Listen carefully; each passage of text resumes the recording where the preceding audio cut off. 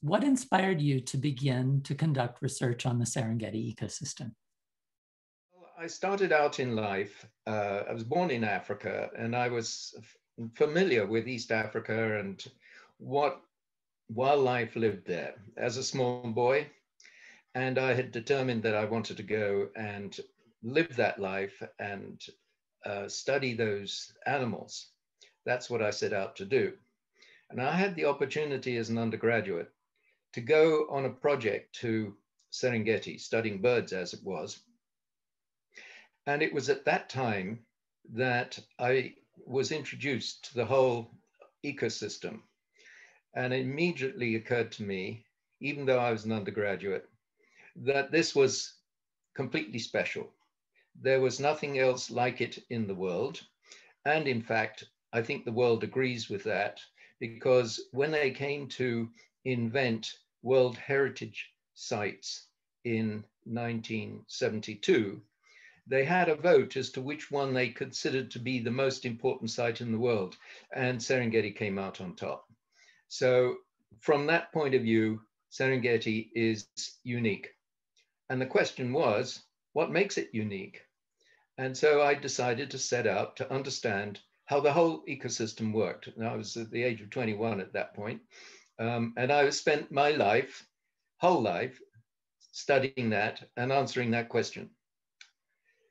So when I was asked to come back to start my work as a PhD student, and the reason was that early counts of the animals were showing that they were increasing very fast. Now, the rate at which species increase is determined by the size of the animal. So insects can increase incredibly fast because they can produce thousands of eggs every year. But very large animals cannot do so because they can only produce babies, if you take an elephant, for example, at the maximum rate of 1 every 4 years. So they're going to increase very slowly. And what we found was that wildebeest, buffalo, elephants were all increasing at their maximum capacity. Now, this is not usual because if you look around you in the world, you'll see that there are some species, if you look around you in Colorado, you'll see some species that are common, like pronghorns and white-tailed deer, maybe some elk, and you'll see other species that are quite rare.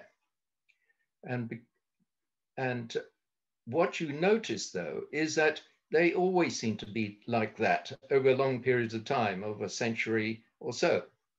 So even though animals can reproduce and they can increase, they obviously don't do so for very long.